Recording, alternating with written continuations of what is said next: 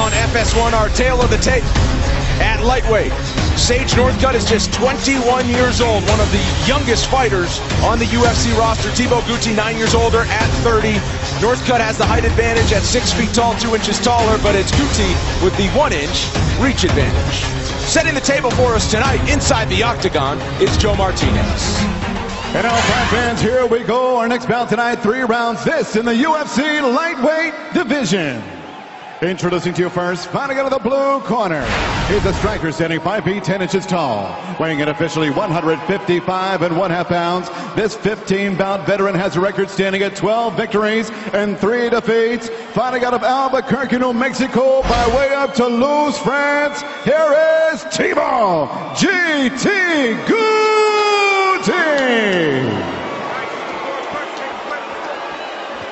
And across the octagon, his opponent fighting out of the red corner. With a background in karate, he stands 6 feet even, weighing in also 155 1/2 pounds. In 11 bouts, his record, 9 victories and 2 defeats. Here is the fighting pride of Katy, Texas, Super Sage Northcut! And your referee in charge of the action, Kerry Hadley. Kerry Hadley will call the shots inside the octagon. Brittany Palmer is with us here in Austin, Texas. Happy to have you with us here on FS1 as well. As we get set, 6 more fights from the capital of the Lone Star State. Sage Northcut is in the blue, Thibault Gouti is in the gray. And combinations early from the Texan. The fighters who have done well against Sage Northcut, Barberena and Mickey Gall, what they've done is they've taken the speed. They've taken him down, they've held him down, they've slowed him down, taken away his physical advantages. Big swing. Well, you hear the roar of the crowd after the Texan scores the takedown. 30 seconds into this one. Sage Northcut, 21 years old. He's the 4th youngest fighter on the UFC roster. But he has been fighting on the big stage for quite a while. Started training in martial arts at 4 years old. Cover of Sport Karate magazine at 9 years old. This guy has been a prospect from day one. Katy High School in Katy, Texas, just outside of Houston. One of the best football programs in the state. Said, I don't want to play football. Football coach tried to get him. He is a martial artist and nothing else. Yeah, staying tight with the side control, but Gouti doing the same thing, trying to stay defensive. Making a little mistake here, holding on to the head. Wants to keep that elbow in between him and use that right arm for defense. You don't want to hang on when the guy's on top of you.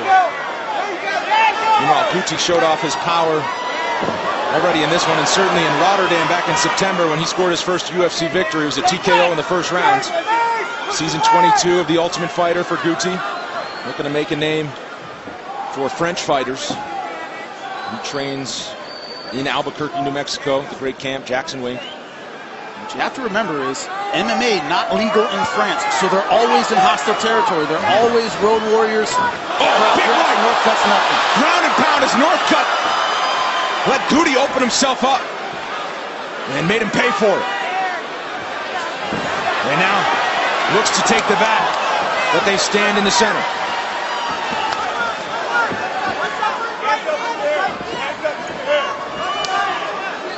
Talking about the power of Gouti.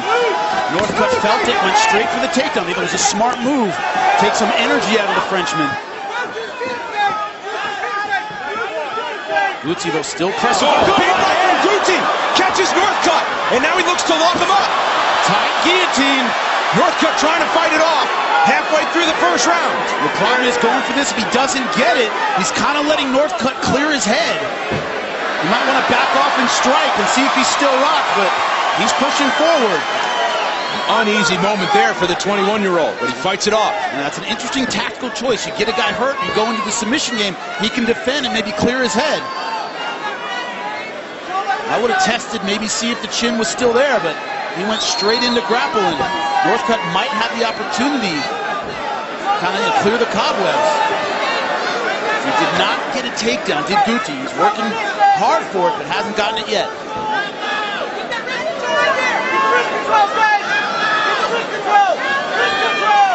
Let's go into the corner of Sage Northcut, Uriah Faber among his cornermen. There we go, yeah! Woo!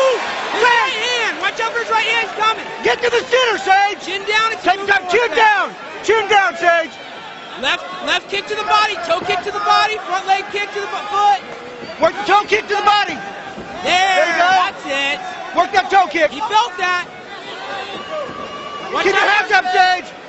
There you go. Work the toe kick. Uriah Faber, that's Sage Northcutt's father, sitting to the California kid's left. Big spinning attempt from Northcutt, misses. Sound advice. Watch out for the right hand and take the center. That's where your speed, your athleticism, that's where you're going to have the room to use it. You don't want to be up against the fence. Northcutt has enjoyed his move out to Northern California, fighting and training full-time now, instead of splitting duties as a student at Texas A&M. Still getting the warm welcome from the Austin crowd. Under a minute left, first round. And some damage taken on each side. Northcutt going back to that karate stance. Hands low, quick with the feet. That diving takedown's not going to work. Got to set it up with some hands. If Gouti really wants to take him down, have to touch him first. Hit him with the jab, then you can do it. Yeah, I see he's loading. He's waiting for him to shoot. That right hand's cocked. Look for an uppercut. Yeah, he's ready to defend that takedown with a punch. Northcutt working the jab and looking for the late takedown of his own. Not to be. Spinning attempt from Gouti. And that's how this first round will end. Back with round two after this.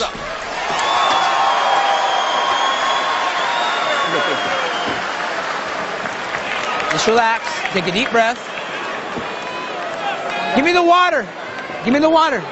Water. Great job, Sage. Way to stay relaxed. That takedown was perfectly timed. Keep him down there. He comes in heavy with that right hand. That's when you take that shot, okay? Toe kick to the body works. The jab is working, so keep using the jab. His right hand is there. He's hit you with it twice. You got to be cautious of that. You hit, move. Hit, move. Yeah, get out of there. Yeah. Sage. Yeah. I need you to move in and out more. You're turning too flat-footed. I am? Okay. All right? Just like him, you want to skin out. Oh, I said good. You're looking great. Work him out. Work him out. Let's go. Work it out. Work it out. Let's go. You break him right now. More pressure. Ready?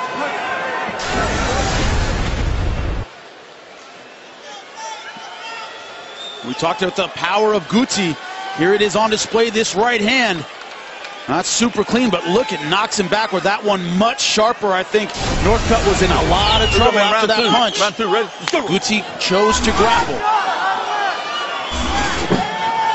Uriah Faber telling his fighter, Sage Northcutt, good job staying relaxed. Sage's father wants him to keep it moving more. Can be one and the same. He's very relaxed and comfortable when he's moving, when he's on his bike. Doesn't want to stand there and worry about those right hands coming right down the pipe.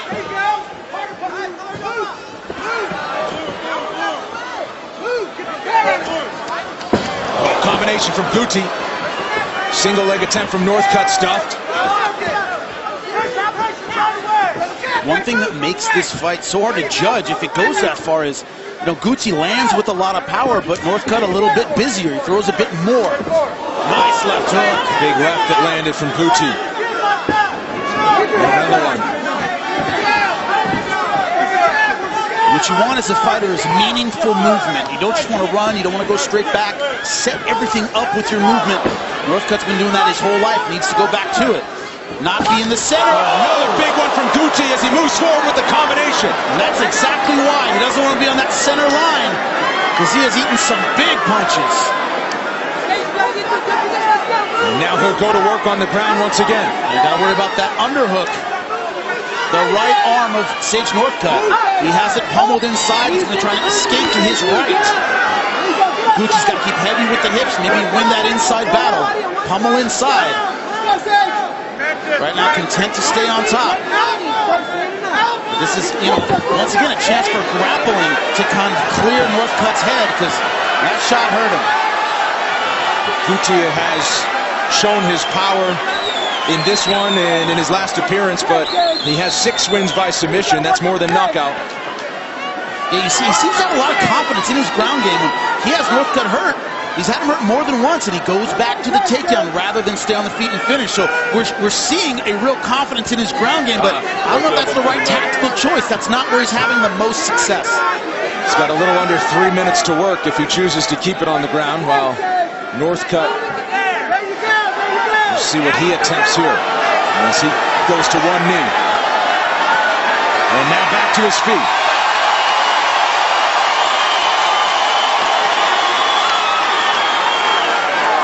I see how coming in, a big part of his game plan might have been the takedown, take the energy out of Sage Northcut, but he's doing well on the feet. He's hurt him a few times. Surprised he doesn't want to stay there. Another takedown from Gouti. Northcut directions from his corner.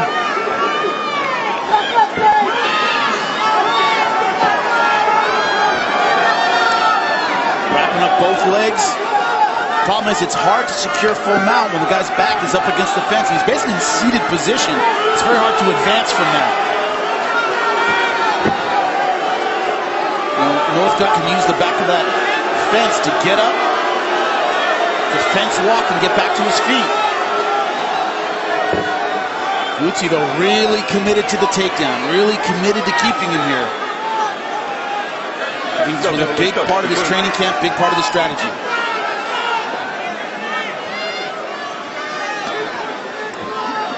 Actually want to maybe pull his knees off the fence, take him a few feet toward the center. We can really flatten him out.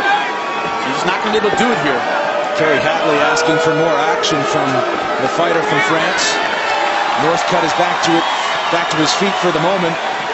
We'll see if he can find some separation as we approach 1 minute to go in the second of 3 rounds.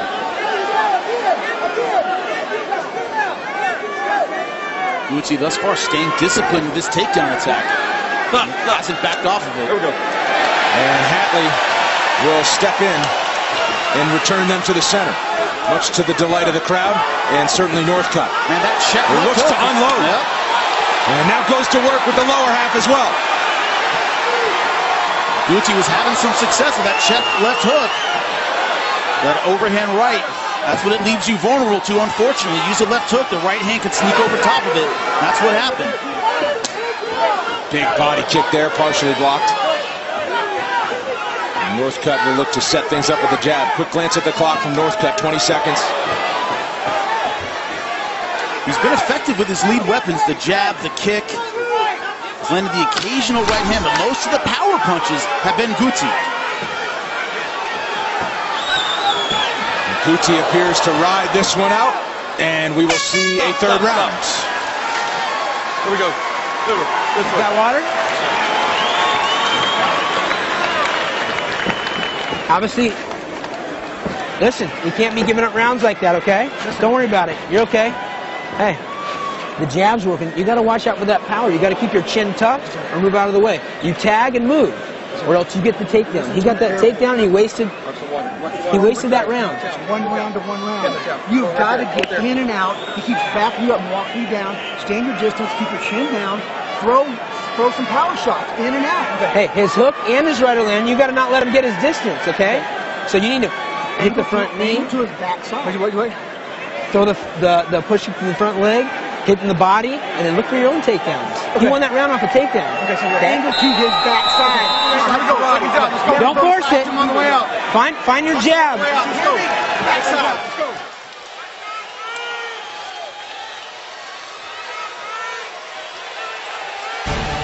Wednesday, don't miss UFC Tonight as Kenny Florian and Michael Bisping recap this weekend's FS1 UFC Fight Night and preview next weekend's Fox UFC Fight Night with headliner 7th-ranked Jeremy Stephens, plus the unveiling of the newest fighter rankings. UFC Tonight, Wednesday, 7 Eastern on FS2.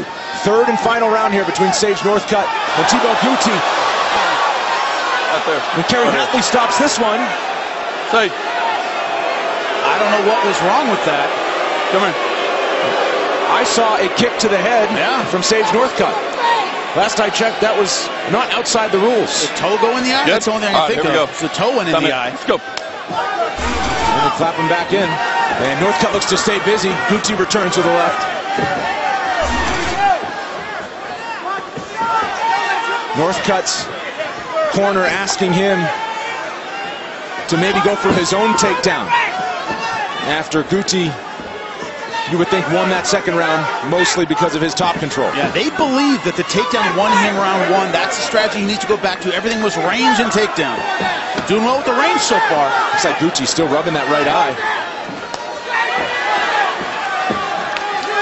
As Northcut looks to stay busy. He stays busy, but the karate style, one of his problems, I think, one of the things he needs to address is it's almost always one and done. It's stick and move. It's maybe 1-2 and then you're out. Doesn't throw a lot of combinations. Doesn't put 3 and 4 together. Shoots for a takedown there. Gouti jumps out of it. As we look at the significant strikes in the favor of Northcut in a big way. Halfway to 100.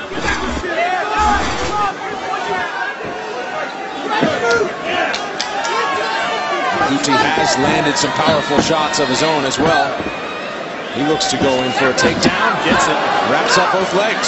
Problem is he's in exactly the same position he was in at the end of round 2. He got stood up, wasn't able to get anything done. He's going right back to it.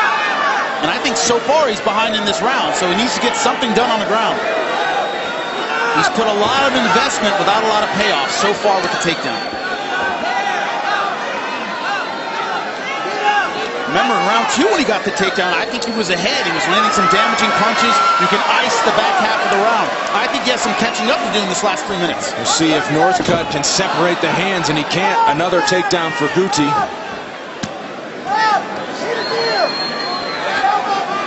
One of the problems is referees don't get more patient. They get less patient. They're more likely to stand it up in round 3 if they don't see anything. Kerry Hatley will step it up usually faster in round 3 than he would in round 2. And now Gouti with another one. So that's 4 of 6 attempts. And now we are halfway through this third and final round.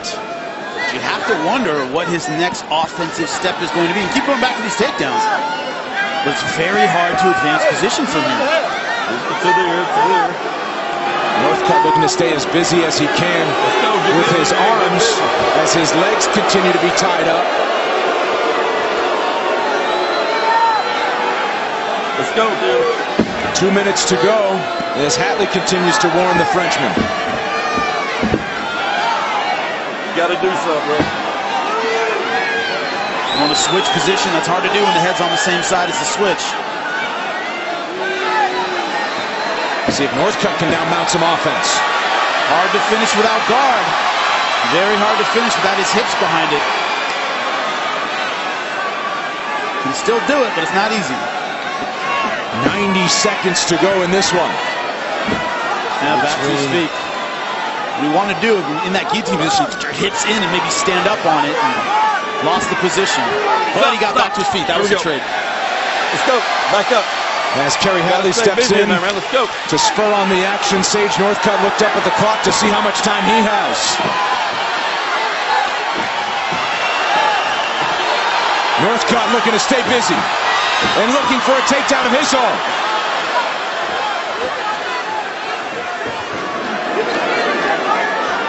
Not quite there.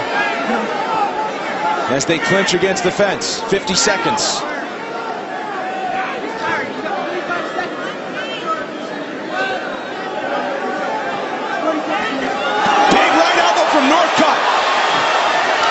Caught him on the way out. Flying knee attempt. 30 seconds to work. Combination from Northcut. And now he'll try the takedown. Nice penetration, but couldn't follow through on it. He's in position to knee, but he's not doing it. Only 2 points on the mat right now.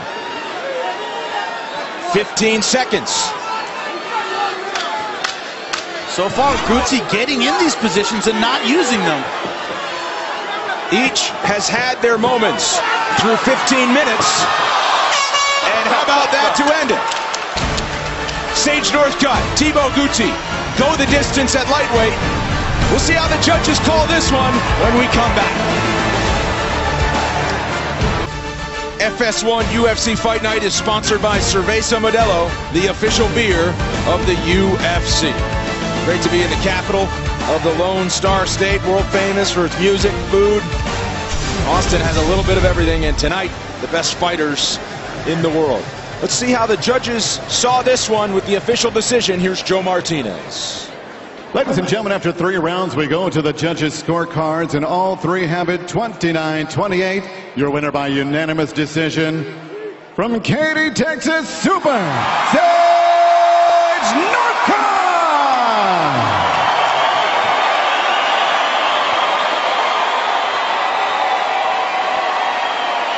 I'm here with your winner, Super Sage Northcut.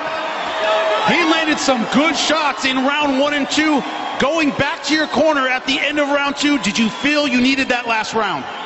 Absolutely, yes, sir. I thought it was between the first and second round, the third round, it was already a very close fight. So, absolutely.